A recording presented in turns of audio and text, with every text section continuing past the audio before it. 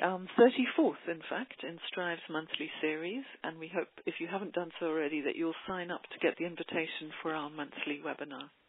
For anyone who doesn't know, Strive is a research consortium led from the London School of Hygiene and Tropical Medicine, with partners in India, South Africa, Tanzania and Uganda. Strive focuses on the intersecting social and economic factors that shape vulnerability to HIV and on promising structural interventions to tackle these factors. And one intervention that's getting a lot of attention at the moment is that of cash transfers as a form of social protection. So we're really pleased to have Dr. Lucie Cluver present today. She's going to talk about structural solutions, the impact of cash and care provision on adolescent HIV prevention and adherence in Southern Africa. Lucie's Associate Professor at Oxford University and at the University of Cape Town, and she works closely with a lot of different agencies and with the South African government to develop rigorous research in social protection for children affected by HIV. Welcome, Lucie, and we look forward to your presentation and to discussion afterwards. It's lovely to be here and to speak to you colleagues, and especially welcome on the call is Professor Lorraine Scher and Ilona Tosca, who've been very involved in these analyses that you'll see, and Jason Wolf, who've many discussions in the back of meetings with ministers in sub-Saharan Africa have contributed to what's gone into this. So I'm going to dive right in. We're thinking about what's some of the latest evidence in this exciting new story about social protection and HIV prevention, particularly focused on adolescent girls, but thinking about adolescents more widely. So just to give some very brief background, this research, the set of research studies is a collaborative work with South African government, with a number of agencies, and with our teen advisory group. You can see a small photo of them at the bottom, who are 20 AIDS-affected kids who advise all our research. And really it's aimed to inform policy and programming to make it provide the evidence that's most useful.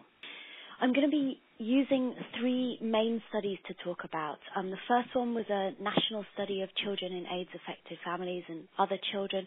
The second is a large community study of HIV-positive adolescents that's still ongoing. And the third is also ongoing, an initiative to develop free child abuse prevention programs in the developing world. And if anyone has already done this and I've wrongly claimed it's the world first, then please tell me and I'll take it off. So the first study I'm going to talk about was a study that we conducted from 2008 to 2012.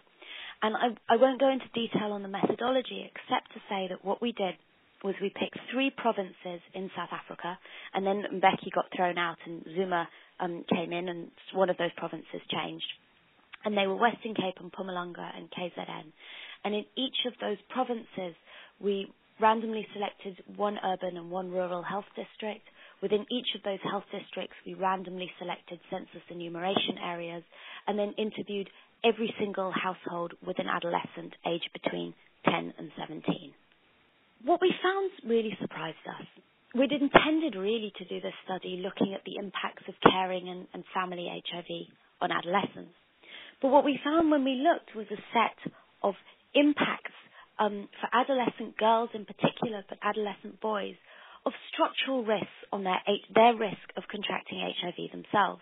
And if you look for an example at this slide, you can see on the left that a girl who lives in a healthy family is not abused and has enough to eat 5 days a week, has a just under 1% chance of having transactional sex, which is sex in exchange for food or money or school fees, and usually with a much older man with a higher risk of HIV infection.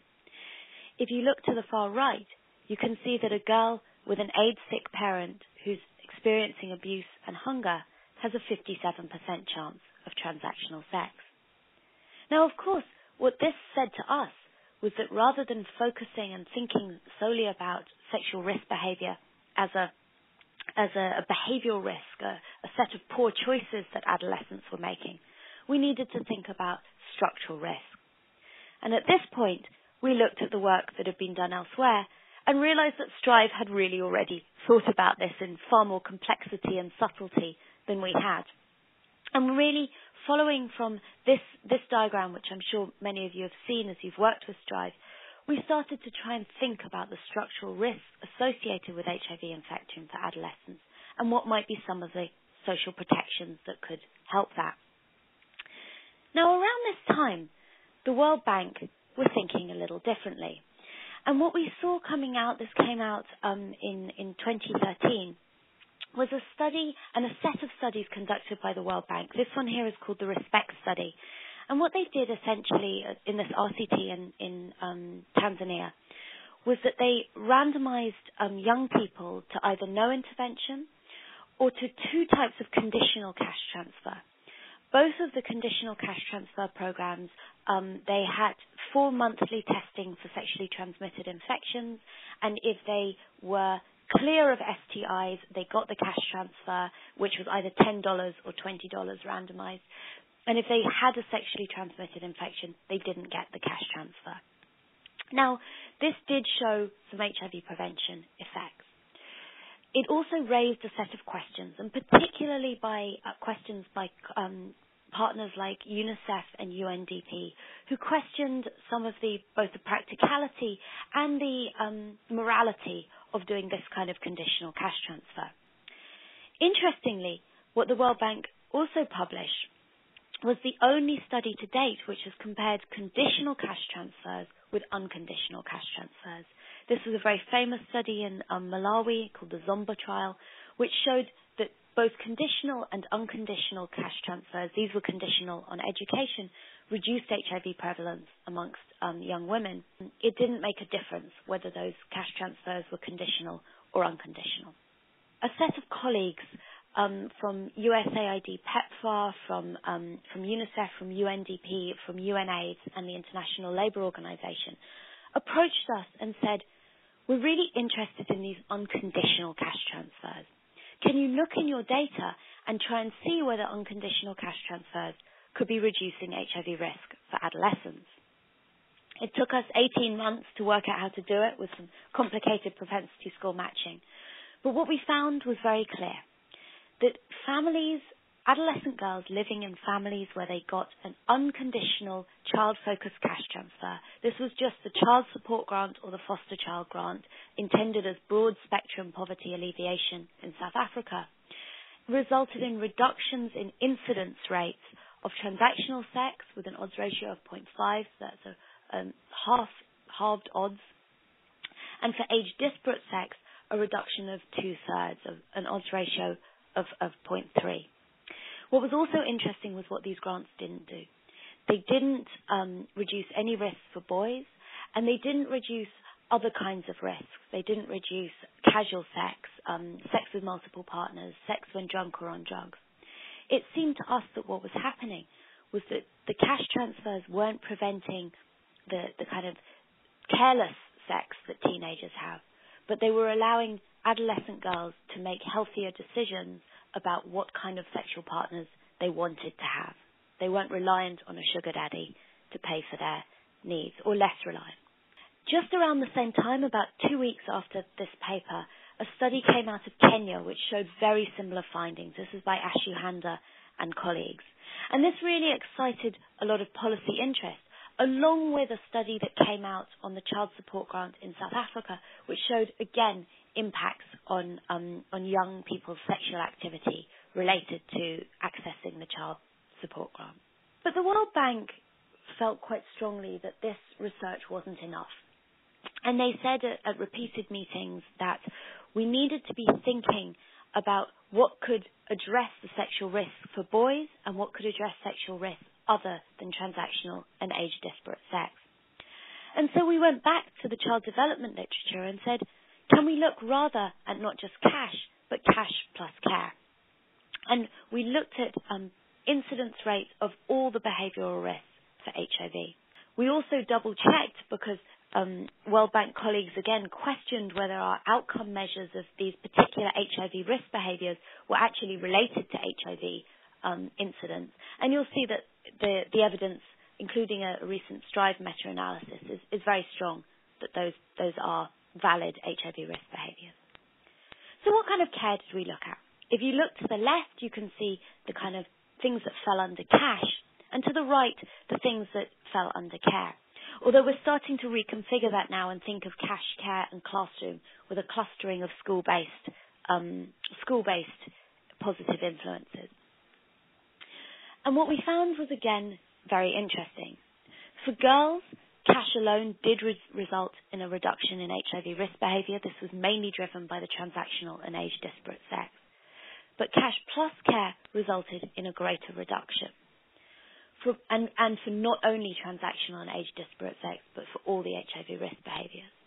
For boys, cash alone had no effect, but cash plus care had an odds reduction of 0.5. So we're seeing greater impacts of adding cash onto care. At this point, we were really touring the world with colleagues at USAID and UNICEF and UNDP, talking to governments in sub-Saharan Africa about this new research on social protection. And there was huge interest. And one of the key questions that they asked was, how does this work? What's going on? Is social protection a black box that we put in a cash transfer and we get out an outcome? So this set of new analyses are ones, and still ongoing, where we're trying to really work out that question. What we did was we looked at predictors of adolescent HIV risks in 2011 on the incidence rates of risk behaviour in 2012. And we see very clearly a set of structural risk factors that closely reflect those that Strive theorised a couple of years before. We also see, however, that those structural risk factors lead into a set of family-based problems and teenager-based problems, which themselves lead into increased HIV risk behaviour. Now, that's the bad news. The good news is that social protection, cash, care, and classroom seem to be able to interrupt some of those pathways. And if you look here at this diagram, you can see the black lines are direct reduction influences. So care, cash, and classroom all directly reduce psychosocial risk, and classroom directly reduces, here we've got starving sex, which is transactional or age-disparate sex. But the red lines are perhaps even more interesting. What they show us is what we call moderation effects, where cash, care, and classroom are working better for those who are most deprived. And this is really great because many interventions only really work for people who are less deprived. The cash, care, and classroom seem to work better. We also see, when we look at careless sex, which was unprotected sex, multiple partners, and alcohol or drugs, we see a similar pattern of both direct and moderating effects of these interventions. But the policymakers weren't happy with this. They didn't really like the fact that we were clustering these interventions together. It was lovely theoretically, but what they really wanted to know is what specific types of social protection should they be doing? Should they be doing cash transfers and food gardens? Or should they be encouraging parental monitoring and teacher support? They also wanted to know whether adding 2 or more social protections together would work better than one. And of course, they were fundamentally interested in how much this would cost and where the money was going to come from.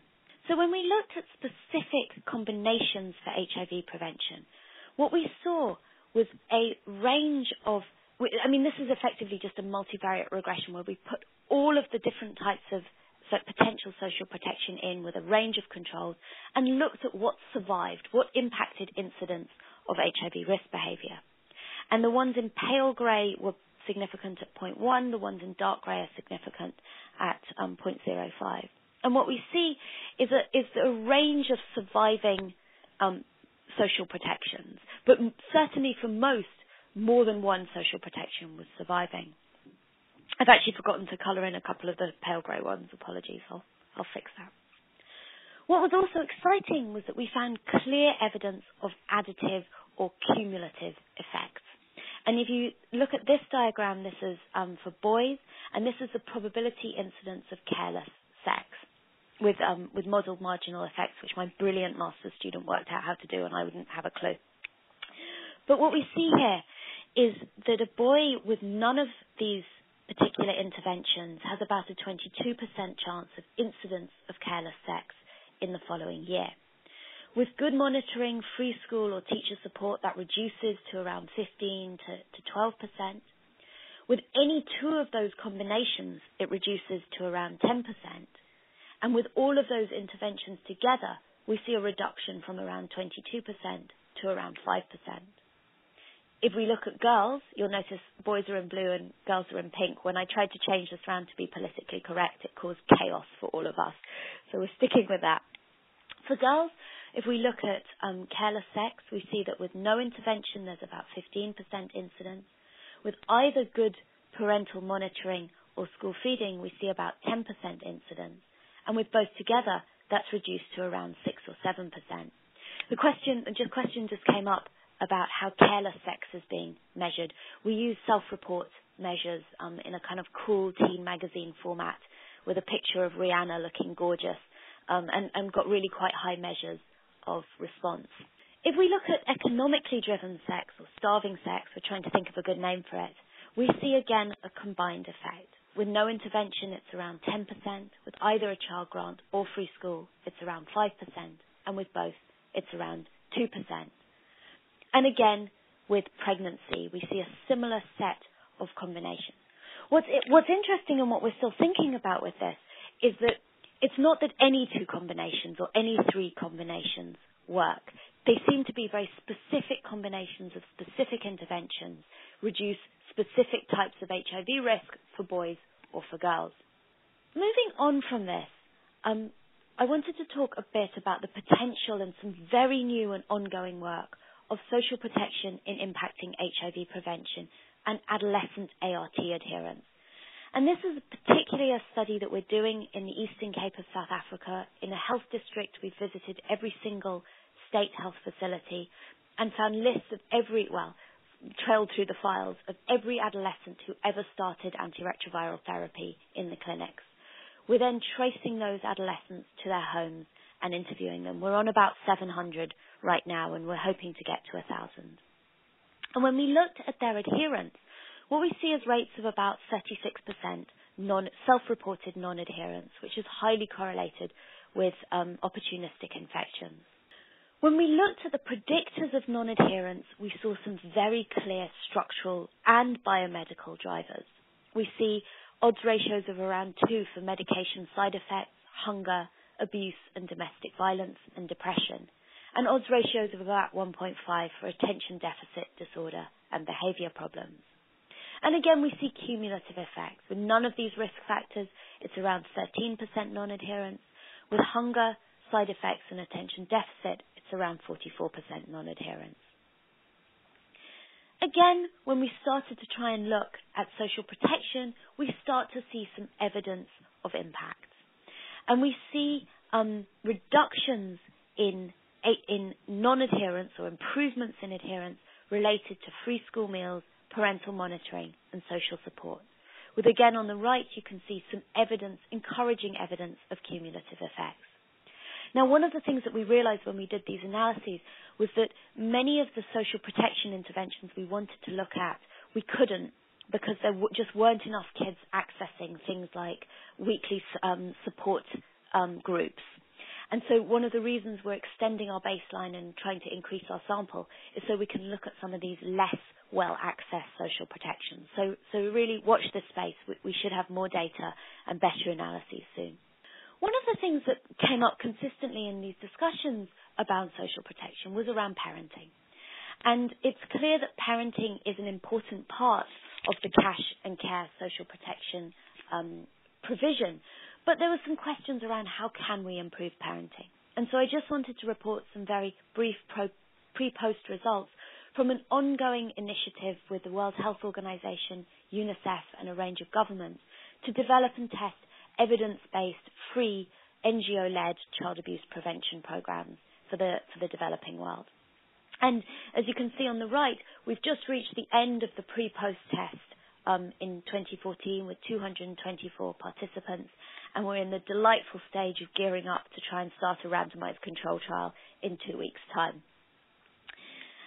And just very briefly, some of the pre-post test results. We can see reductions in physical and emotional abuse and in poor monitoring and improvements in positive parenting. We also saw improvements in reductions in depression and anxiety, and parenting stress and parental alcohol use, improvements in social support. We didn't see an effect on teen alcohol and drug use, but we did see an effect on other teen behavioral problems. Of course, this is only pre-post test results, and so take it with a good pinch of salt, but some indicative evidence of certainly no harm and potential for positive impacts. Now, of course, the last thing that policymakers really want to know is how much will this cost and where will we find the money? And this is where I'm talking to the best possible people to understand about this. But I would just really recommend you look at Strive's work, particularly Michelle Remy's work, on cross-sectoral funding of these social protection interventions. And they've modelled that on the Malawi trial, which you heard about at the beginning, and just some really clear and instructive evidence, which has very much contributed to the debate and discussion with policymakers that's allowed a move forward in the social protection policy planning agenda. So I'd like to end by saying thank you very much to all our patient and loyal funders, but also to give some very clear summary of what does the evidence suggest so far. What we're seeing is that unconditional cash transfer does seem to reduce adolescent risk, that combining cash care and classroom gives us better effects and does seem to buffer some of the structural risk factors and the structural drivers of HIV. We're seeing cumulative impacts of specific joining of combinations of interventions for both adherence and for HIV prevention. And what's perhaps valuable about these studies, although they're not randomized trials, is that they show effectiveness in real-world conditions in sub-Saharan Africa. These are not beautifully controlled programs, they're just what's naturally existing. And just to end, I'd like to end with the words of Nicolo, who's one of our teen advisory groups. And that's her. She came down to the World Health Organization building for the UNAIDS PCB board meeting last year. And this was her words of thinking about how social protection had helped her. Thanks very much, and I look forward to questions.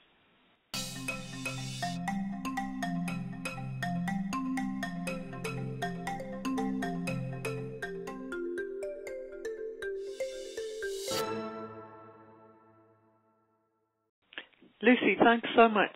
That was a really, really fascinating presentation. And I'm sure that lots of people have questions and comments. It's interesting for all of us at Strive across all the different kinds of work we do. And as you say, really important for adolescent girls as a particularly vulnerable group. So I'd like to call on anyone involved. Oh, Meghna Ranganathan has her hand raised. So Meghna, would you unmute yourself and ask your question? Hi, Lucie. That was a wonderful presentation. Thank you. I just had, it's sort of a question around sort of going back to what you said, and it's something that I've also been thinking of along with colleagues around the impact of social protection.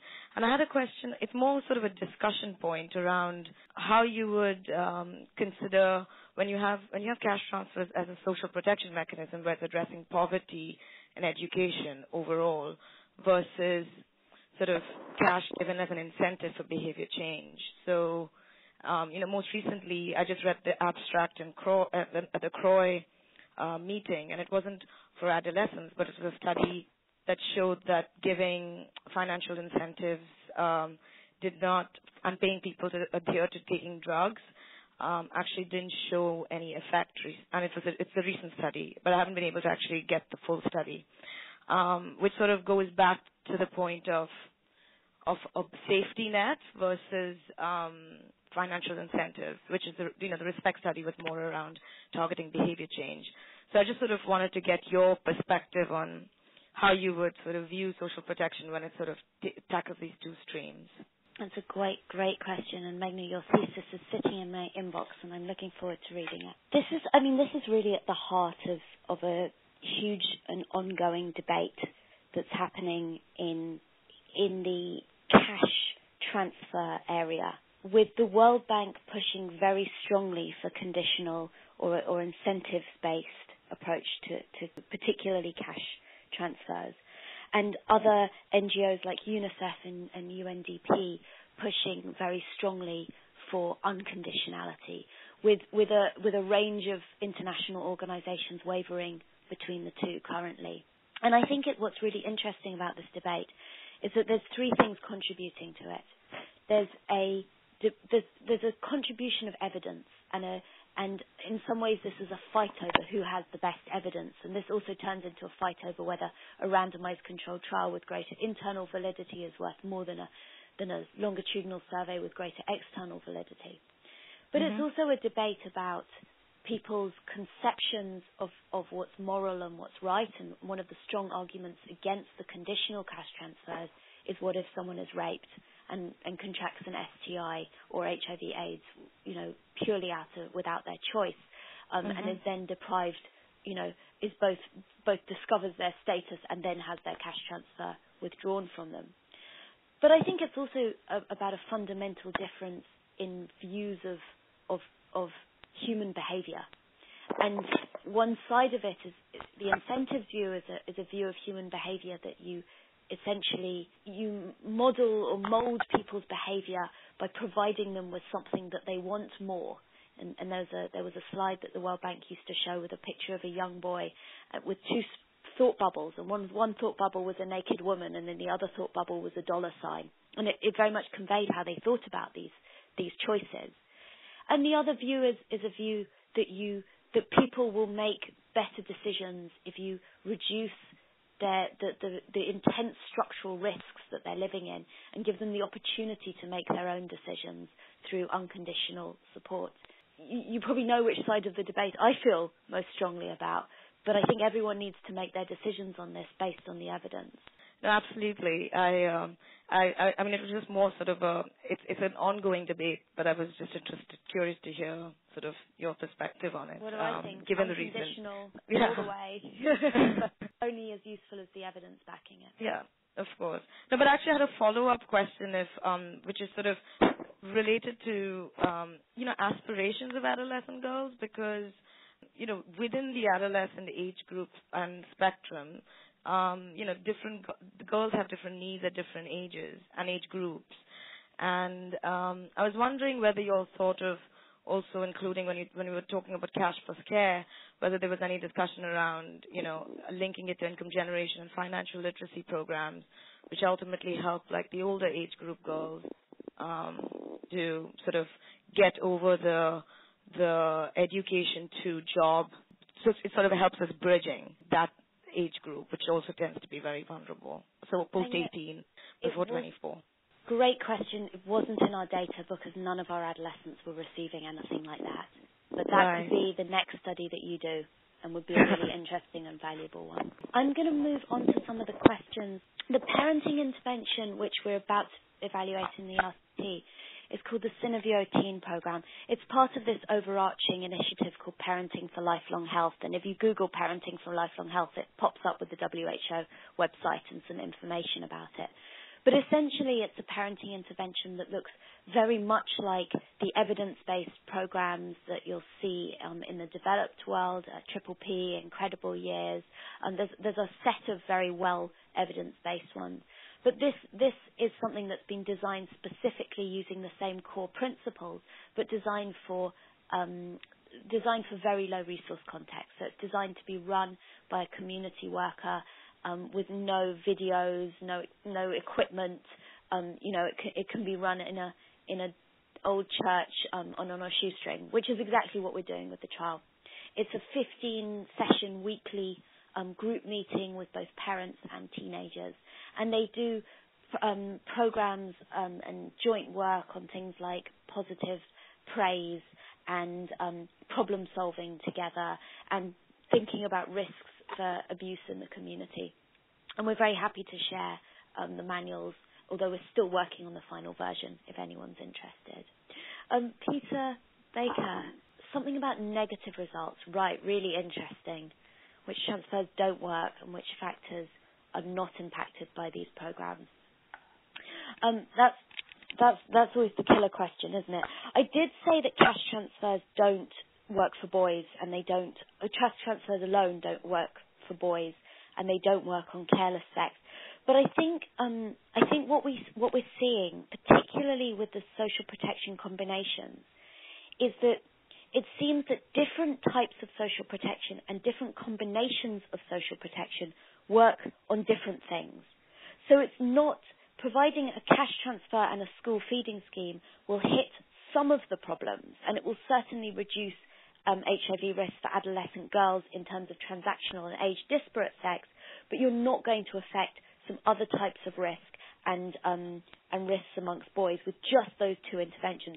You need to add in parental monitoring and the other combinations that will affect those. So I think we're certainly, in some ways, I think we'd hoped to find the kind of winning two, and then we could go out to policymakers and say, all you need to do is school feeding and parental monitoring, and this is going to solve the problem. And really, that wasn't what we found. It was specific and different combinations. The other thing that's worth thinking about when we look at these results is what we don't have in the survey. So we didn't have measures of biomedical interventions like circumcision. We didn't have PrEP, well, partly because PrEP didn't really exist when we were doing the data collection. But what I think would be a really interesting new set of research studies would be to look at combinations of social protections and biomedical interventions, and potentially education interventions. Although we should point out we did test HIV knowledge as part of these analyses, and it did nothing and had no impact on anything that we tried. Bridget, I hope I'm saying your name right. We've been in email contact. But there was a good question here about the fact that the research is currently focused primarily on HIV prevention, but not necessarily on sexual violence and sexual exploitation. This is an exciting new field. What I would say is that this work on social protection and HIV prevention is so new. We're really still working on many of these analyses, and other colleagues are working on theirs. But what I think we really do need to look at as well is whether social protection can reduce other kinds of HIV risk, particularly sexual violence. What I can tell you is that cash transfers alone don't seem to reduce that in our studies, but we haven't started looking at combinations yet, and that's one of the things on our list for the next 6 months. Sorry, Bridget, I wish I could give you a clear answer right now, but we're running to try and catch up at the moment. And the next question was, how have social protection measures impacted on education outcomes? That's a great question, and I can tell you because we've done the analyses, but we haven't written them up yet. We found that for both boys and girls who are living in kind of healthy-ish family situations, that getting a cash transfer reduced school dropout by around half. But for girls who are orphaned, it reduced school dropouts, I think, by 6 times. It was a huge impact on school dropout and seemed to be most important for the most vulnerable. If anyone's the journal editor of wherever we're going to send that, then apologies for ruining the scoop, but we're still working on those particular analyses. Thanks so much, Lucie. I see that we have a thank you from Peter Baker, and I wondered if anyone else has questions or comments that they'd like to raise right now. Peter's got a question about, these are all individual level studies, and have the results been replicated by population or ecological level studies? Really interesting. No, not as far as I know, but I think there's real potential with the program. So of course what's complex about that question is that when you introduce the social protection programming, the HIV epidemic is also doing its own things, and it's affected by all sorts of things like the rates of infectiousness and ART, and whether the epidemic's plateauing and all kinds of other things. So I think there would be great complexities to doing that, but certainly not impossible. I think where there would be potential would be to look at in places like the demographic surveillance sites in South Africa and Malawi and Kenya. But also potentially the UNICEF have a project called the Transfer Project, where they're doing randomized rollouts, randomized national rollouts, very much like they did in Mexico with Progressa, but of unconditional social protection programs. And that would be potentially a great opportunity to look at that kind of thing. I couldn't do it, but maybe you guys could. It'd be great. Brigitte has a question about how we're thinking about addressing sexual violence prevention in combination with cash. This is a really, really good and really tough question, because the evidence from the developed world on how to prevent sexual violence, and of course we're thinking of sexual violence both within the home and outside the home, and quite different causal mechanisms there. The evidence in the developed world is pretty poor on this.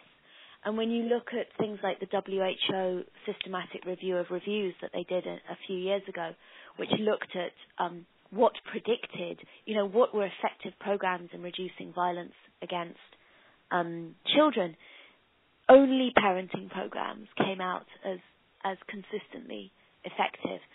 And so it looks like parenting programs at the moment, although we're not sure that they're really fantastic at preventing sexual violence, they seem to work quite well at preventing emotional and physical abuse, seem to be our best bet so far. But I just think this is a huge gap for research that's absolutely necessary to do. What we're going to do is to be looking at all sorts of different combinations of social protection which the family might access, and see if that's reducing kids' exposure to sexual violence. But we haven't got there yet, and it's still written on the backs of envelopes and stuck on the side of my office wall in various configurations to try out in structural equation modelling. Got a set of questions. That's from Pretty. Brilliant. I'm curious to know if any social protection schemes also assess skill building or employment. I absolutely agree, and really, as Meghna said, I think this is potentially the next step that we should be looking at.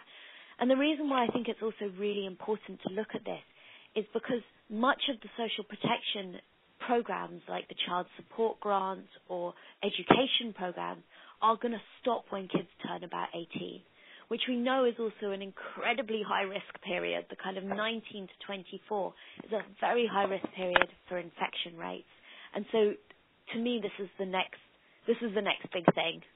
And I would encourage colleagues at Strive to really look at this if you can. I just think it's really important and needs to be done by people who understand it as well, which we don't. Great. And then we have another question. Have you come across any opposition to conditional or unconditional cash transfers? Oh, that's an interesting question. And the local ethics committee opposed it. Maybe you should have given them some small cash transfers themselves. They might have changed their minds. This is an interesting question. We have come across opposition. Some of that opposition has come from, we got quite a roasting by a group of Catholic NGOs who felt strongly that it wasn't a good idea, either conditional or unconditional. But the main objections we've had have been either the general public or governments asking us whether cash transfers aimed at children, child cash transfers, would encourage teenage girls to get pregnant. And there's a kind of prevailing myth that if you provide a child cash transfer, however small, that teenage girls will get pregnant to get the cash transfer. And of course, there's some anecdotal evidence that this is true, but overwhelmingly the research evidence shows that the opposite is true, and that girls who receive a cash transfer as teenagers are less likely to get pregnant, not more likely to get pregnant in the hopes of getting the cash transfer.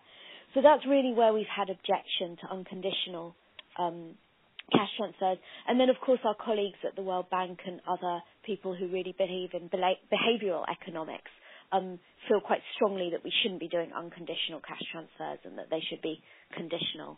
But I'm sorry that you had a grumpy local ethics committee. Brigitte, yes, it'd be great to have a talk about this, and I know you're doing some exciting new stuff in the area of sexual violence, so it'd be brilliant to talk about it.